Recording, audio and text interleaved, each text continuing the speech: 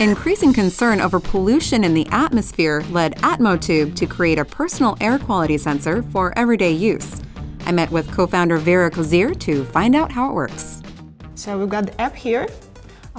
Here it shows you the overall air quality index from 0 to 100, basically. This is real time what's happening in TechCrunch right now. Yeah, exactly. Okay. So you're okay here.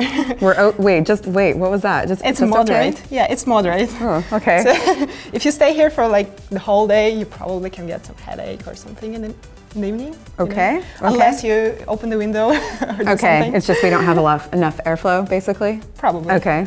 The LED here, it represents the color of this scale, so it basically would show you where you are, even if you're not using the app right now. So here you see the concentration of the volatile organic compounds in the air in particle per millions. You also see humidity and temperature.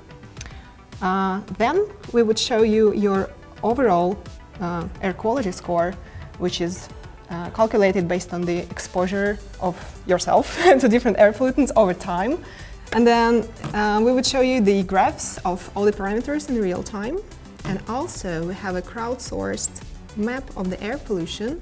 You can see your own map and you can see the global map, which is the crowdsourced map from all the users of the Atmotubes in the world. Okay, but this is from people using Atmotube, not necessarily San Francisco's air quality.